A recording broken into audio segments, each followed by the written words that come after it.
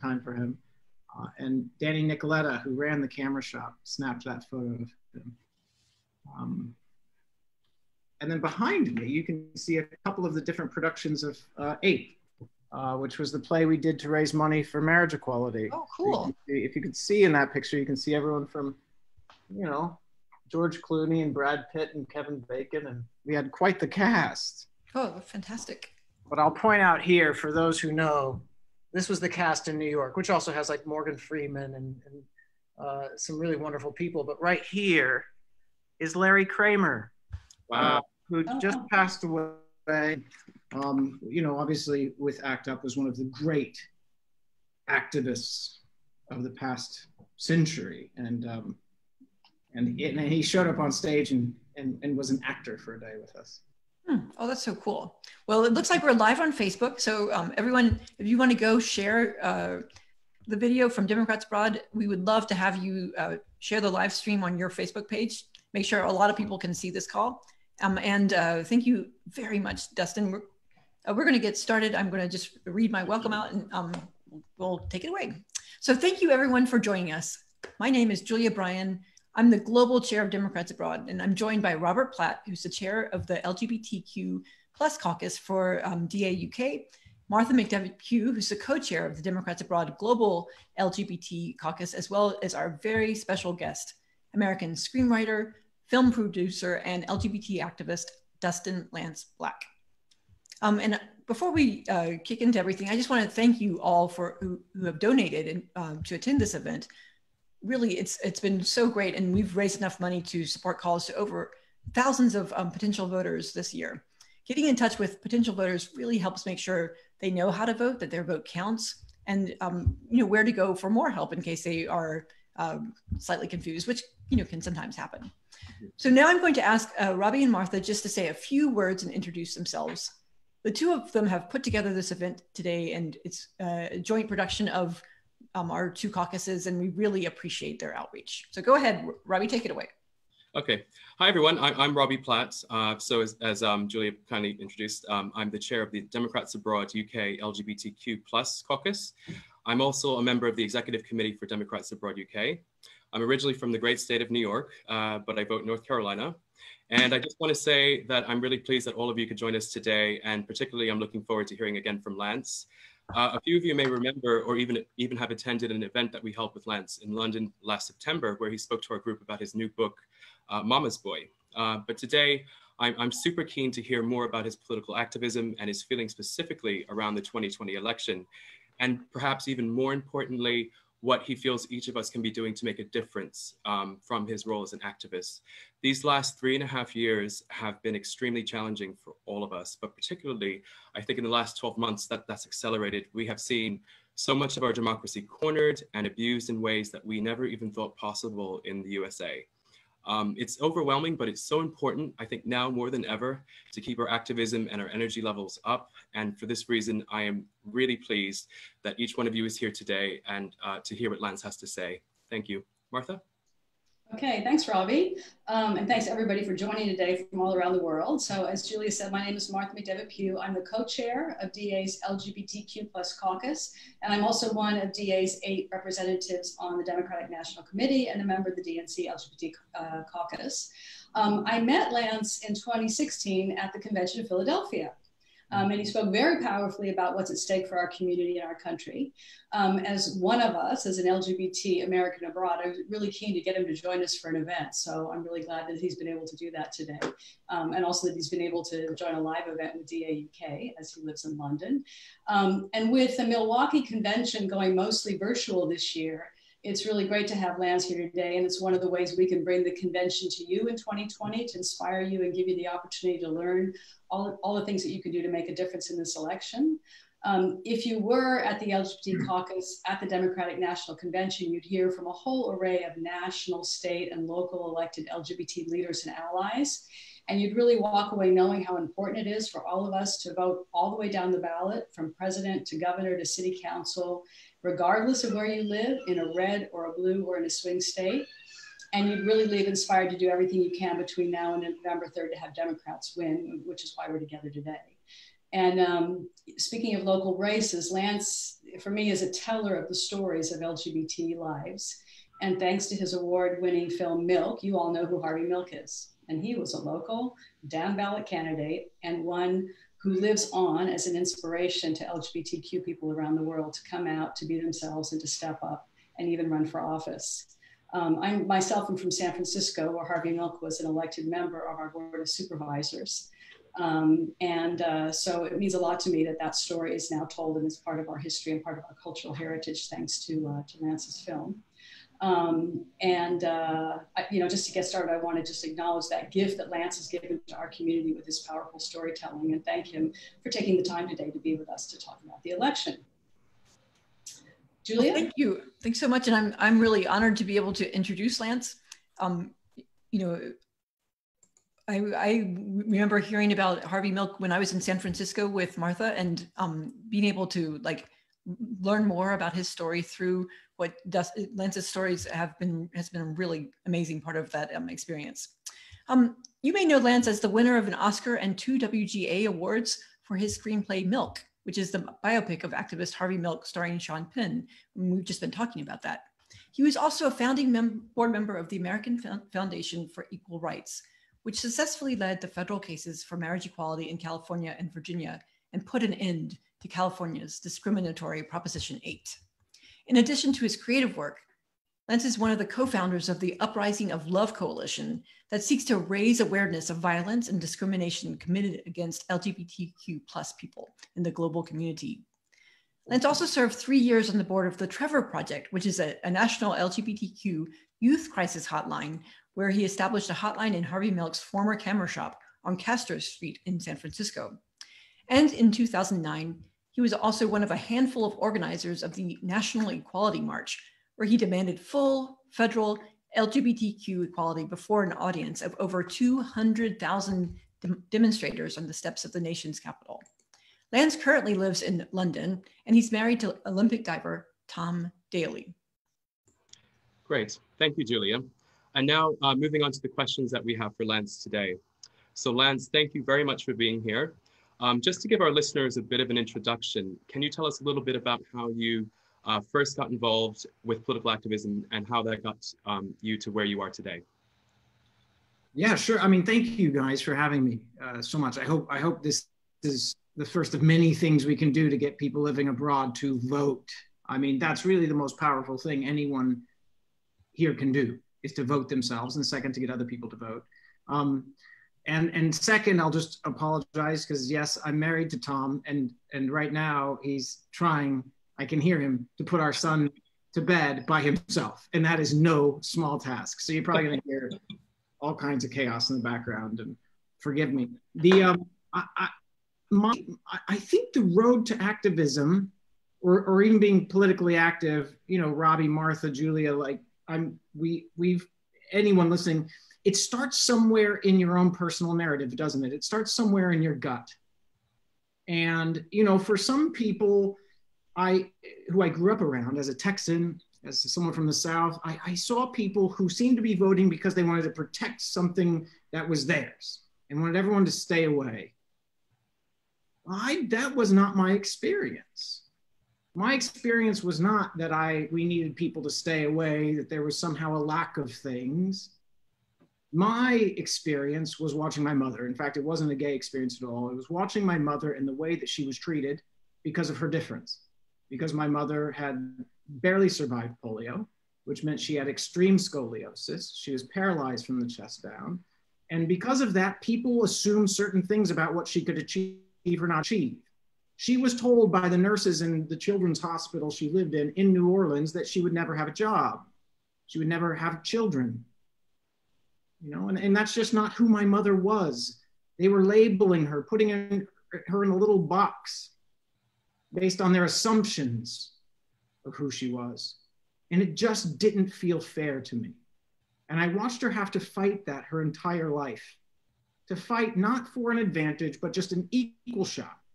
And yes, it was inspiring to watch what she did, despite the challenges against her, to watch her go on to run one of, if not the most esteemed laboratories in the United States government at Walter Reed Army Medical. And yes, I'm proof that in fact she got married and had the 3 children they said was medically impossible.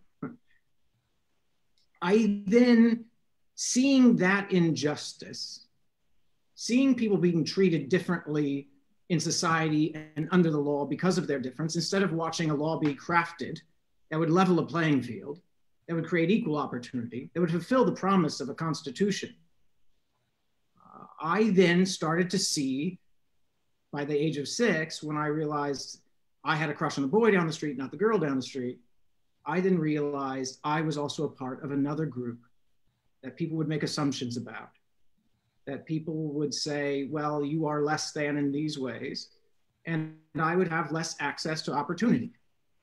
You know, until very recently, it meant I would be fired if anyone found out I was gay. I would never be able to be married, and if I had children, they would not be protected equally in the same way as my straight brother and his marriage or his family would be protected. I could be kicked out of my home if a landlord found out I was LGBTQ. You know, and let's not even get started with how society would treat you outside of the law, right? How the medical community saw queer people when I realized who I was. You know, they're the solutions by mainstream medicine were to try and convert you, which we now know the #1 outcome of conversion therapy is suicide. And so I just came to feel in my bones, first witnessing my mother and then myself, that people ought to be treated fairly. Is that radical? That difference ought not determine your destiny. That in fact, difference might be an advantage. That difference might be something we ought to look to in government, in politics, in business, in the arts, in science and research. Doesn't it just make sense to have a variety of experience on any given problem in order to solve it or create it? So my road to activism was the system was broken.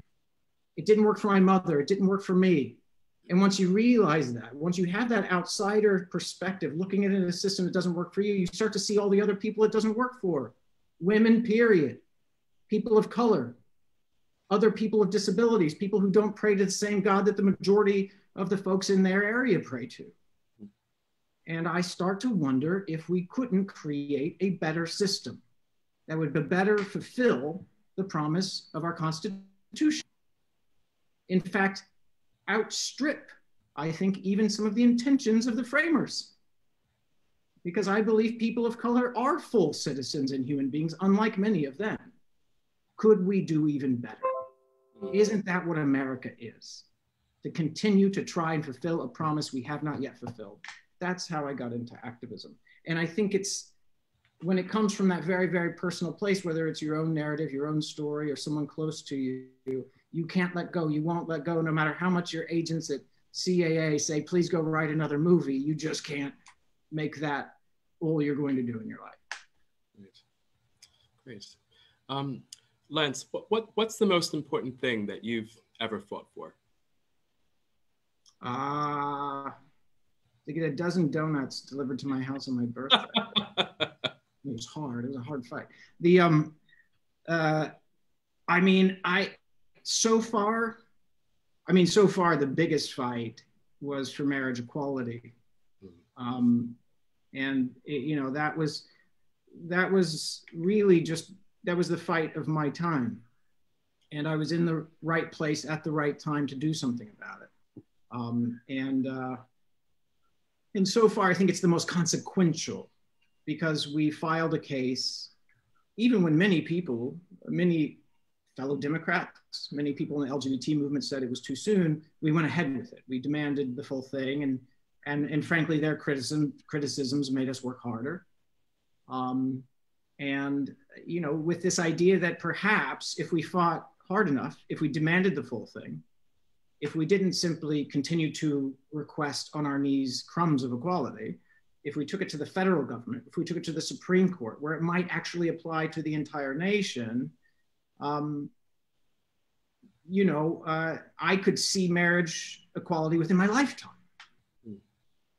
When many of the experts thought that wasn't possible. Most of the people who had been fighting that fight, bless them, thought it was a 25 to 30 year sort of journey still.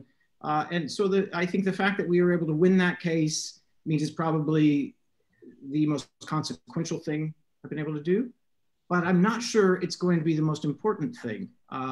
Frankly, I continue to believe we want our rights out of order. I think as important as marriage equality is in protecting families, LGBTQ families, I think protections in the workplace and in your home so you can live and survive, that to me has always been number one for two reasons. One, so that you don't get fired for who you are. So you don't get married on Sunday and take the picture into work of you and your spouse, put it up, and your boss fires you. So that if your landlord finds out you're LGB or T, can't kick you out of the home. It's important so that doesn't happen, but it's even more important because, and I think it's going to get to this campaign that we're in right now. Narratives, sharing your story, sharing your passion about the issues and the candidates from a personal perspective is the greatest way to create change. Because by sharing that personal view of politics, you actually change a heart. And when you change that heart, that can change a mind. And frankly, a mind can be changed rather easily, but a heart can't. Once you move someone's heart to a position of more fairness and more equality, it almost never changes back. Now, if you are afraid you're going to be fired or kicked out of your home for being queer, you're probably going to live a bit of your life in the closet. It stifles narratives, it stifles story. And so I've always felt that that was one of the most important things that we could fight for in the queer movement. And I couldn't be happier at the surprise decision from the Supreme Court that at least guarantees you can't be fired. I want to see protections for folks in their homes. I want to see increasing protections for queer people so that, yes, we're safe in our jobs and homes, but also we can tell our stories. And what an important year for LGBTQ people and beyond to be out and to tell our stories in places like Texas and Michigan and Wisconsin and Pennsylvania and North Carolina and beyond, to make sure that folks understand that really lives and livelihoods and self-esteems are at stake, and that some of those are your own family and your own friends and your own neighbors. That'll be the power of narrative, folks. I hope people listening to this get out and share those stories. Great. Thanks, Lance. Yeah. So getting on to the topic of this year's election, what do you see as the most critical issue in the 2020 election? I think that, and it's a strange thing to say, but I think that the circumstances so many of us, all of us, have found ourselves in, with this pandemic, with the lockdown, in missing our friends and families and all of the comforts that come with being able to be out and outside and with people, a darkness descends. But you know, I found this in my life, and I see it in history. In those sorts of dark moments, we're able to find moments and space and time to contemplate. And in that time, we're able to see a little fire inside of ourselves that you might not otherwise have seen. A spark, a connection to others, a deeper understanding of how we're connected to other people and how important it is to be connected to other people. I do not think that it is random that we are finally confronting racial inequality in a meaningful way in the United States of America during this pandemic. I think they're related. I think people have the time and the space to actually look themselves in the mirror and sometimes see racism they did not know existed. To sometimes see how they benefited from a system that is unfair, benefited from a system that does not live up to the promise of our Constitution. And we're starting to see that the system is broken. And not just people of color who have seen it for a very long time and have been telling us for a very long time it's unfair, and people haven't been listening, even very good people, even people that consider themselves progressive. And so I think I think we have a giant opportunity right now to begin the work to rebuild a system so that it looks more like the promise of America. That is going to mean breaking certain things down that we've always held close to our hearts, that we always thought true, and we realize are not, and are not fair, and are not true. But I think that this is a time of very big ideas. I think that we're going to start to understand that by not having a healthcare system that allows access to all, that we're really cheating some people more than others, that it's creating an incredibly unfair playing field in our world, that we're putting lives at stake, that sexism, misogyny, and racism play a big part in all of that, and we're going to need to fix it. I think that we clearly know that we have to fix policing in the United States of America. I think we understand and are coming to understand the relation between that and gun violence and all of the guns that are on our streets that really have no place in a peaceful nation. And so I think it is a time for very big ideas. In order to do that, in order to actually see progress again, which we haven't seen in a very long time because of how our system is built, it means we not only need to win back the White House, we need to hold the House of Representatives and win the Senate. We need all three. If we are going to push progress forward for everyone and fulfill the promise that all people are created equally, not just men and not just white men, we need those three things. And the really very, very good news is that I believe we have candidates, nominees at this point, presumptive nominees, in place who will start to do that work in the next 4 years, to start to examine the system and rebuild. Now we just have to get them elected. Yeah, have to get them elected. And I will be focused in particular on the White House and a handful of Senate seats. Yeah, terrific. So Lance, I think that you've done some work in the past with Vice President Biden. Can you tell us a little bit about that? Well, I've had the most just wonderful chance encounters, and then some that weren't by chance. But I'll tell you, I was able to get to know him a little bit when I was writing the film J. Edgar that Leonardo DiCaprio was in. And I went to the White House to talk to some people who had actually had to, poor things, interact with and work with J. Edgar Hoover, the head of the FBI, who was, closeted and really violated the public trust in massive ways. And who walked out of the west door on the side of the West Wing as I'm going in was Joe Biden, Vice President of the United States of America at the time. And someone had told him what I was there to do, and he grabbed me by the shoulders and rightly pointed out that he was one of the last sitting members, elected members, who had actually had to contend with J. Edgar Hoover, and in fact had gone head to head with him on some issues when he was a young man who had just been elected. And he took the time just to tell me some stories and to give me his perspective. Now, this has got to be one of the busiest men in the world. And so the fact that he took that time, that it felt connected, it just didn't feel, I'll tell you, it didn't feel like a politician. He never once asked that he be portrayed in film, which, there was no agenda. He just was like, I have some information most people don't, and I think you could benefit from it. And though people were pulling him here and there, he wanted to share. The second in time was far more moving. And I've made no secret of the fact that I've supported other candidates on our way to where we are right now.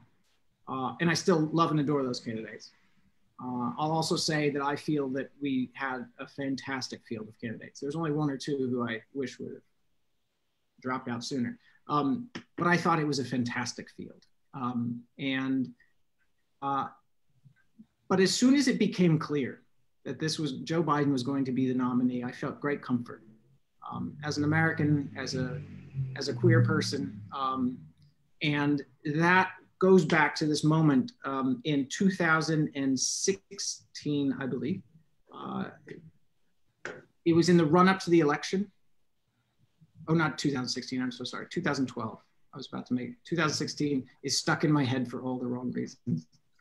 But in 2012, so in the re-election campaign, he came to Mike Lombardo's house, who was a gay man with a family, was head of HBO. I was there working, and they'd invited a group of LGBTQ folks to the house to listen to Joe Biden speak.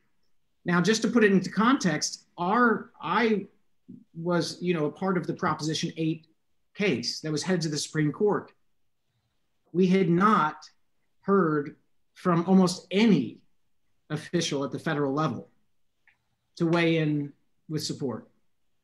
Certainly not the White House. And so there was some frustration and there were big questions. And so at one point, Vice President Biden was sitting on a stool in front of, I would say, a few dozen LGBT folks. And Chad Griffin, who would go on to run the Human Rights Campaign, was bold enough to ask what I think many had said, don't go there. And he did. And he said, I want to know where you stand on marriage equality. And I will never forget the next, I would say it was at least a minute, because it was one of the least rehearsed, non-political responses I've ever witnessed. It was complete silence. He sat there with himself, with his thoughts, no script, no talking points. And when he finally spoke again, he looked out, a little misty-eyed, as I'll get told in the story, and he saw Mike Lombardo and partner and their kids. And he did. I think, I can't quote it verbatim, but he said, knowing he was going to get ahead of the president and almost all of the federal government, he said, I cannot sit here in this room and look at this couple and their family and say that they deserve any less respect or protection than a straight couple. And I am for marriage equality. No one had said those words yet. I know Joe Biden has not always been on the exact right side of history when it comes to LGBTQ issues. Neither have most of my heroes in the government. What I do know is that he paid attention and he listened. And if the LGBT movement is a movement to get converts, we ought to welcome them. In that moment, when he took, without a script, got himself in trouble, which indeed he did, and got ahead of most of the federal government to come out for marriage equality in a time when it mattered, that was bold, that's a convert, and he won my trust. And I think he asked for us to please be discreet for a few days before he could announce it publicly. But you know what? Within a few days, he did on national television that next weekend. And so, I've had other moments in passing where I've been able to shake his hand, but those were the two substantial moments. And it just said loud and clear to me, we have a man who listens, who is willing to be moved, who understands that the world changes and that he has to change with it, that things need to change. Right now I'm inspired. I know there were other candidates who were already very progressive and ahead in many ways, but I also know that Joe Biden will listen and learn and adjust, and that if there's a system that needs rebuilding, he's not afraid to change it. That's what we need. Just building on that, is there anything that Biden has done recently in light of all the multiple crises that we're currently contending with that really stands out to you, that he's really shown through? Well, I mean, listen, I think I'm going to be very candid. For a lot of white folks, the most important thing you can do right now is listen and learn. And even if you think you know everything, listen and learn. And so, and if you have a platform and you have a way of turning it over to some people of color, do it. Right? This is a big learning opportunity. It could be very exciting. We're expanding the idea of what it means to be someone who America is proud of and loves and cherishes and protects. because it hasn't been doing that to everybody for a really long time. So when I saw his reaction to the George Floyd murder, which was to go into a church to listen instead of speechifying. When you hear the phone calls and he does at least as much listening as he does talking, I go, well, there you go. That's what a leader has to do before they lead. Otherwise, they don't know where they're going. They're just in the dark. They're stuck in their ego. We've had enough of that. That does not lead you anywhere that serves everyone. And that's the job of the president. You know, if you want to lead with your ego, go have fun. Go buy your cars and take your vacations. You do not belong in the White House. And so when I see him doing things like that, it's very heartening. You know, and when I see some of the better candidates we have running for Senate, it's also heartening. And I hope they do as much, if not more of it. Do you have a favorite for the VP ticket? Is there anyone that you would like to see on the VP ticket? I think it should be Martha. By the way, Martha's awesome.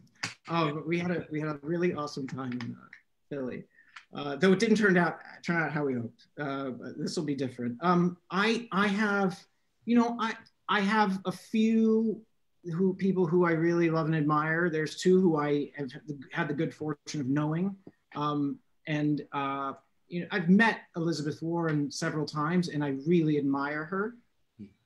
I said it before. You know, there are politicians who you see them on TV, and then or in their commercials or debate stages, and then you meet them in real life, and they're not half as engaging or warm, not half as curious, which I think is probably the most important quality to have in a leader. And Elizabeth Warren is the real deal. She's the same. I mean, I couldn't see any difference. I will say closer than I have been able to be to her. I mean, Kamala Harris is someone who I had the good fortune of knowing because she was, you know, the Attorney General of the city of San Francisco when we were shooting Milk, and then the state. And I had the opportunity to be friendly with her in those times and get to know her. And then again, she was critical in the fight for marriage equality. In fact, she was there the moment we won and began the marriages in California and married our plaintiffs there in San Francisco City Hall, which I'll never forget. You know, she's tough as nails and also the real deal. I would love to have a woman of color who is tough as nails. And I'll quote Harvey Milk on this. As much as we value our allies and trust in our allies, when it comes down to it, because politics is about deal making, when it comes down to it, unless you have your own there, they may make compromises when it comes time to making a deal. If you have your own in office, that's why Harvey was like, you gotta let gay people, not just straight allies. They will not compromise when it comes to themselves, their people. And so it'd be great to have, in my opinion, a woman of color to make sure we're no longer compromising when it comes to issues of gender and race. There's no space to compromise anymore. And I would love somebody in there, sorry, Elizabeth Warren, but I would love somebody in there who it starts to appear as if we will refuse to compromise on anyone's right, no matter their gender or the color of their skin. That'd be great. So there's also, you know, there's other candidates out there who also fit that bill. I just don't know them. So I'd be guessing. Thanks. So what would be your advice for Americans who might be feeling disenfranchised and disconnected from what's going on back in our own country? Well, it's tough, isn't it? Because we're so far away.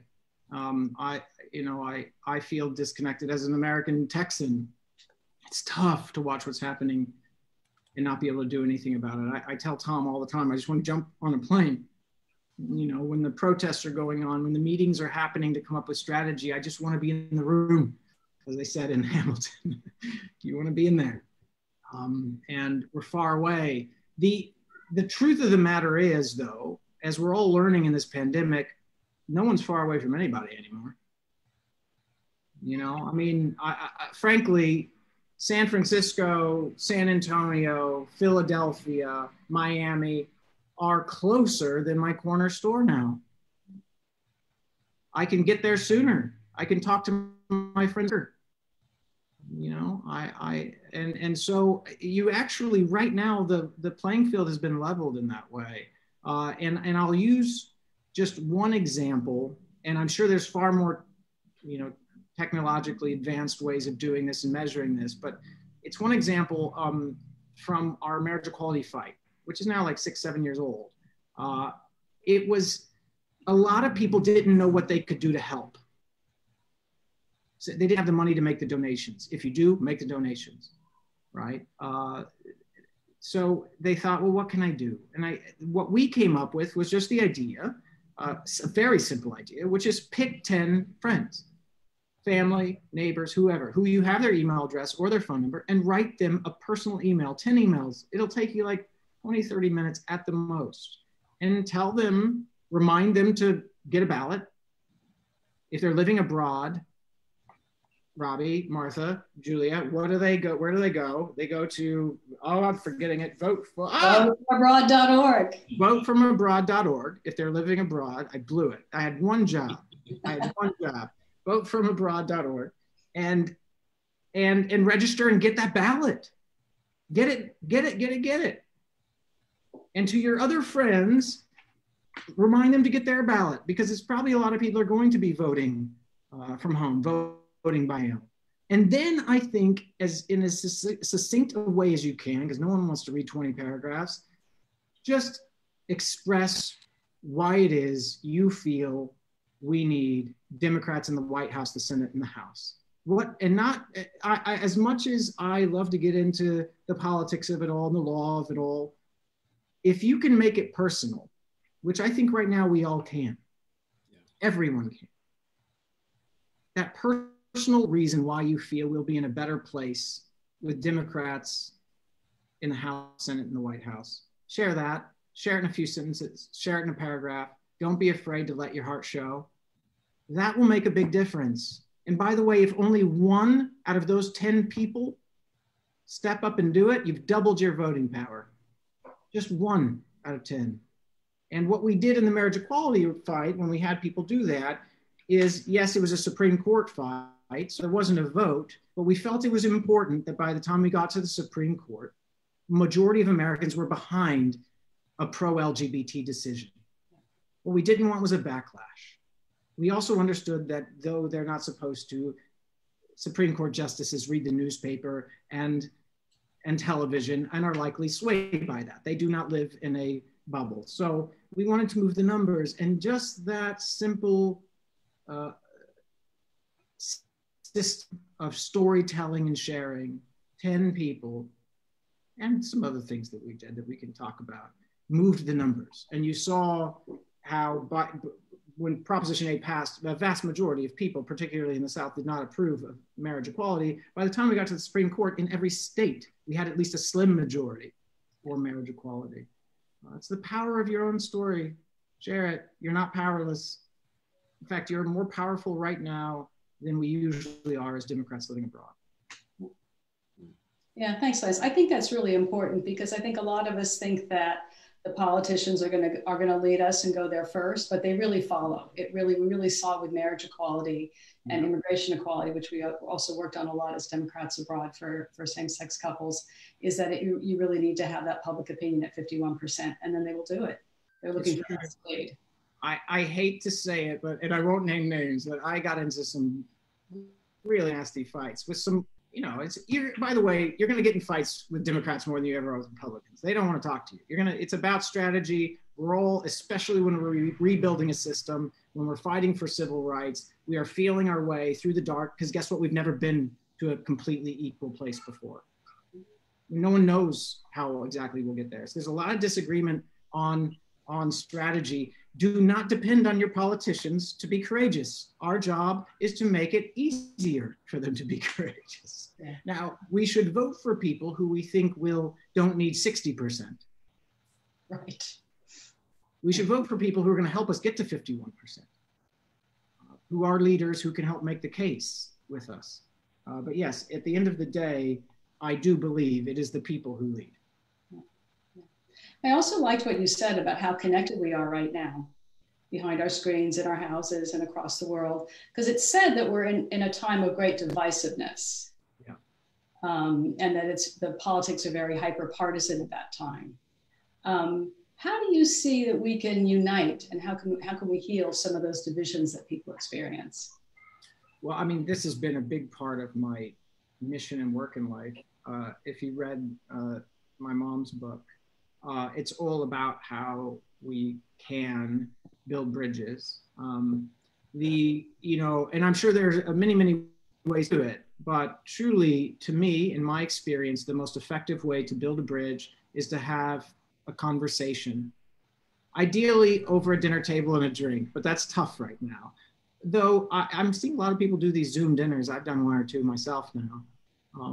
But it is, frankly, not buying into the myth that's being peddled both on the right and the left, that we live in these very distinct worlds, these very distinct tribes, and that they're somehow inherent, they're built into our DNA, which isn't true, and that people cannot change, so don't bother, right? That it's war. That my mother and I used to talk about it, that the highest plane of existence is how you define yourself, either as a Republican or a Democrat. Let me tell you, living abroad, you can see very clearly how absurd that is in places that have more than two political parties in particular. But first, it's understanding that's not true. We're being sold a lie. Number two is then to take a courageous step, which, by the way, people will love for the most part, which is pick up the phone, send a text, make a phone call, set up a time for a video chat with someone in your family or an old friend who you think might be on the opposite side of the political aisle from you. Holy crap, that sounds scary, doesn't it? But it's what we used to do. You sort of didn't think about it because you just went to dinner with your family, because politics wouldn't keep you from doing that. You would have dinner around the dinner table with your family. You'd have family reunions. You wouldn't decide not to go because it was being held in Texarkana, where most of that family is, very deep Republican and voted for Trump. And like my cousin would have his toilet seat hammered to the side of his woodshed, and you lift it up, it's Hillary Clinton underneath it, right? You would just not go. Well, you got to go. You got to go. And the truth of the matter is, right now it's actually easier. You don't have to get in a car or on a plane because you can't. You need to set up a little Skype date, a little Zoom date, a little FaceTime time. And I'm telling you, people right now are excited by that. We've all reconnected with someone in our lives who we thought we might never see again because we've got the time and the space to do it. Because all of a sudden, our only option to be social is this. So take advantage of it. It's a harder step than just writing to those 10 friends who you know are probably on your side, just convincing them to vote, which, by the way, is incredibly effective. This other step is harder. But boy, it pays dividends. And, you're not always going to win. You're going to hear a lot of things that you don't want to. I will challenge you to listen more than you talk. And when you share stories, much like the letters, in my mother's experience, because my mother was a master at helping people convert to a more sort of accepting place, especially around LGBT issues. I tried to do the same. If you go to the law, if you go to the politics, you go to the science, no matter how right you are, you're going to lose. You're going to dig the trench deeper. You're basically going to be on a Zoom or a chat or at a dinner table, if you're lucky enough, recreating some terrible panel from some 24-hour news show. Don't do it. Do it from here. Share a story. If you take the time, it'll take a minute at most to sit there and go, why do I want a Democratic White House? Why do I want a Democratic Senate? How does that feel for me? How's it going to affect me? What will I be able to see? And what will I not have to deal with anymore that's so distracting and terrible? Tell that story. And that story, that personal story, you can't really fight it. You can't argue with it. And it has a tendency to change a heart. And not always, but most of the time, you'll find out that person who was going to vote for someone else wasn't doing it because they hated you and your kind. They had their other reasons for voting. They just hadn't for the most part, not all, hadn't thought about you. They hadn't thought about how it affected you. And so it might change them. They might go, you know, okay, I guess I shouldn't worry so much about this tax issue I've got if it means, you know, my cousin can't be about who he is at work or in his house. That's because that sucks. And they, you know, it creates that understanding. It doesn't always work. And there are times when, well, I grew up Mormon, not anymore, but there was a term called dusting your heel, when you finally realize that someone is never going to come around. And that'll happen. I think it's quite rare, but it'll happen, and move on. You don't want to get angry, just move on. There's a lot of people, I think most people have the ability, have a thing in them that our president doesn't right now, which is empathy. And they'll hear your story. Great. If we could just go back to marriage equality just actually for a second, which as of last week has been legal in the US for 5 years. This is a time where there isn't such a thing as normal.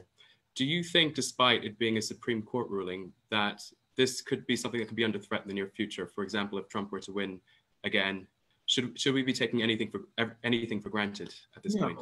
I mean, no, absolutely not. And you know, there are other ways that folks could start to chip away at things like marriage equality, things like the recent Supreme Court case about employment. You know, they masked in language like religious freedom. Freedom can be taken away. So you know, never underestimate the equality. They're very smart. Yeah. And so, you know, nothing is permanent, particularly when it comes to minority rights and civil rights. You know, I think Martin Luther King referred to it as an arc of history. I've heard others refer to it as a pendulum. It ain't a straight line, folks. It isn't like, well, we're here and one day we'll be here and then we're done. Great. No, you have to be vigilant. It always has to be protected. I would say the greatest, most powerful way to protect progress for minorities is to lock arms with other minorities. Meaning if you're, you know, a white gay guy who thinks that, well, this Black Lives Matter thing, I get it, but it's not really me. So I'm gonna, you know, I'll read a little bit about it, but that's about it. Well, you just thrown your rights under the bus. And you don't understand the interconnectedness of minority rights. You better get out there. And frankly, I say, you know, one of the stories that was really heartening to me was listening to how some of these kids in Salt Lake City, Utah, where so much of my family comes from, Mormons, were fighting for equality in that state. I mean, a very red state. In many ways, a church state. It's the state that had led the fight against marriage equality. And I asked them what they were trying to do. And they wanted to get an equal protections law passed. And they wanted to get the senior vote. And I was like, you guys are crazy. And awesome. But they had this kind of milk coalition of the us's, Bayard Rustin, locked arms philosophy that ended up manifesting and then putting on a lot of rainbow gear, a lot of queer sparkly gear, and getting their snow shovels out and going to the seniors areas and homes in the area, Salt Lake and down to Provo. And when it first snowed, shoveling driveways. And it was just about visibility. It wasn't a quid pro quo. It was literally saying, as these seniors would come out and be like, thank you so much, you know, and it's Utah, so everyone's really nice to you. But they, you know, thank you. So what do you want? I didn't order this. And they're like, no. We just want you to know that we're here for you as gay people. We're here to make sure seniors can get out of their driveway when it starts to snow. And I hope you understand that we're a part of your community. That's it. And guess what? Utah has some of the most progressive LGBT law in the nation now. It was the first red state who just this year banned conversion therapy. It's that figuring out how to lock arms with other groups of people who aren't being treated well, who are minorities. like seniors. We forget about seniors far too often.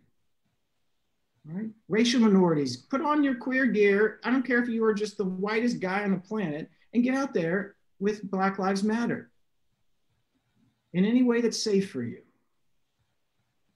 Right? Same for women's rights. Well, that's not a fair playing field yet. Because what happens when you create those coalitions, when you lock arms, when you stop being myopic about your own people's equality, which is hard to do because it hurts and you're hurting. But when you can move past that myopia, you can create a coalition that reaches past 51%, baby. And guess what? Then you can't even be beaten at the ballot box. That's power. Indeed. Going back to Senate, and you mentioned that you were looking at some other races. Are there any races that you're watching very closely that you'd like to talk about a little bit? I mean, I watch all this far too closely. If I had any advice, it's stop checking all the time. It doesn't actually change anything. You know what I mean? Like, we all have our sites that have the polls, and you're checking and reading, and that doesn't do anything. You're wasting your time. If you want to do something, sign up for phone banking, contact your political party to see what you can do from where you are, right? There's so much you can do from abroad.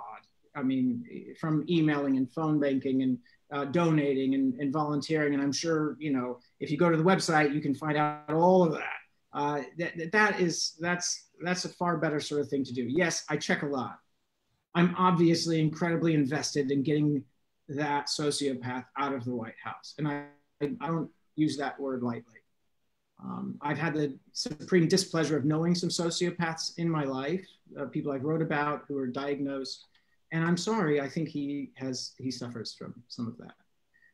And he needs to go, because that's not a good quality for someone who's supposed to care about a nation. So that's number one. I think, number two is, if you're really looking to take over the Senate, we have to run a lot of really smart campaigns in some additionally tough areas.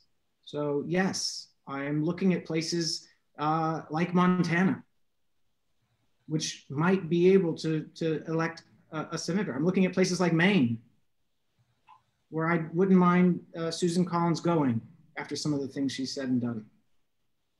I'm looking at North Carolina. I'm looking at, some of these swing states where the Senate race is very, very, very close. And we have to win almost all of these competitive races in order to take a majority in the Senate. And so whether that's just sharing the word or donating, raising money to make sure that those Senate campaigns are well funded, because as exciting as it'll be to have a Democrat in the White House, we want that Democrat to be empowered to actually create change. And in order for that to happen, we need the Senate as well as the House. Yeah, thanks for that, Lance. We actually had a very lively conversation last night among our European leadership about the Senate races and how they look now and how they might look in another month or so. So it's still quite fluid, but there's a lot of opportunity there, which is really terrific. So, we need to wind up, but thank you so much for being with us today. We really appreciate you taking the time to dig into some questions that we really care a lot about, and just to be with us as Americans abroad, and that we can kind of share ideas about what we can do for the election this year. Would you like to add a last word? I just, we sort of hit on it a little bit already, but I think that sometimes when we have an ocean between us and our home, we feel powerless. But it's our home. I mean, it really is our home.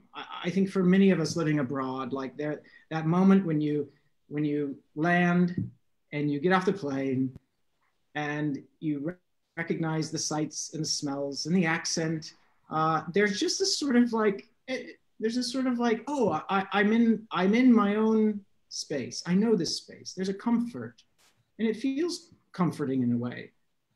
As exciting as it is, trust me, I like being abroad a lot. That's all very exciting, but there's just something about being back in the space where you were raised, where you draw comfort.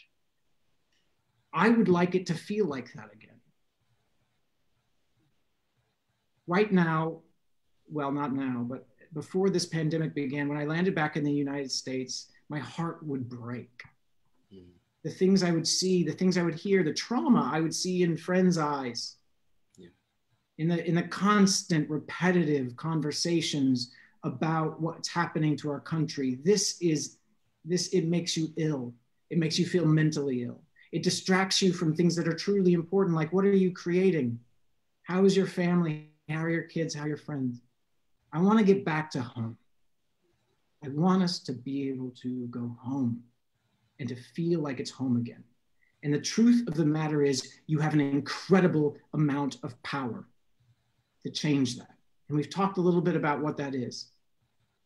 Votefromabroad.org, get your dang ballot. Vote.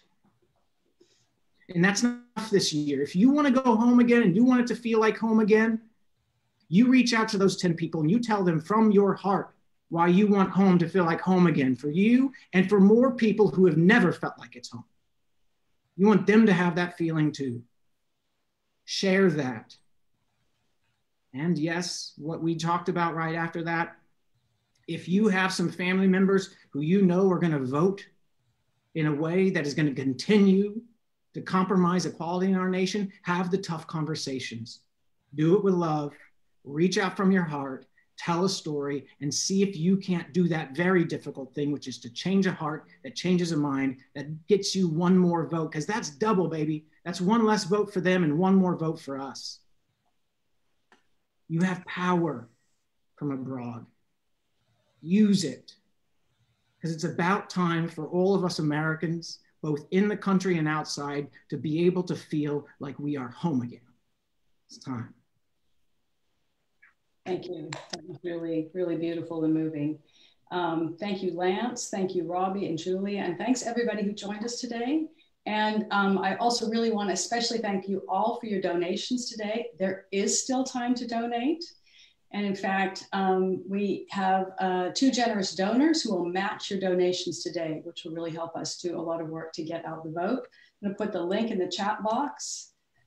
So you can do that, but really appreciate all the generosity today, and hopefully we can bring some more, a little bit more funding in so we can do all of our phone banking and all the great work that we do as Democrats abroad to get out the vote here. And as Lance already said, votefromabroad.org. Please do share that in all of your networks, and make sure that you're signed up, that you've requested your ballot, and stay with us. And just to kind of bounce off of the last thing that Lance shared, you know, the power of sharing your story. You know, we've been doing a lot of events and webinars and all of that over the Zoom in the last few months. And I sort of think I hear a workshop coming on, like how to share your story powerfully in 1 or 2 minutes. I think that might be something really wonderful that we could do, because that's something that we do as Democrats abroad. We share about why healthcare matters to us. We share about why equality matters to us. One of the issues that we're working on right now in the LGBTQ caucus is to get parents, same-sex parents who've had their kids that were born abroad, who are sometimes being denied, to get all of those stories, because those stories, you know, we're talking to members of Congress, we're talking to senators, and they want those stories. They really want to hear about what's going on, because, you know, that's not something that's happening for people who are living inside the United States where their kids are born on US soil, but is something that's really an effort to chip away at marriage equality. And that's something that we all care about. And if you're having trouble voting, if you have any issue with sending in your ballot request, getting your local election offices sending you information that's troubling or somewhat confusing, you know, let us know. Your stories help us make changes back home. We take your stories and we work on them from a story by story, state by state basis, and we can make change. So please let us know if you're having any issues. Just get in touch with us about that. Thank you so much, Lance. Yeah, I have to say, you're incredibly inspiring, and your storytelling is wonderful, and all of the activism you've suggested it was brilliant. It was really fantastic to be on a call with you today. Yeah. Thank you, guys. All right, have a good one. Let's go win this. Yes. We're working on it. Thank you so much. Right. Bye. All right, guys, I'm going to end the call. Ciao.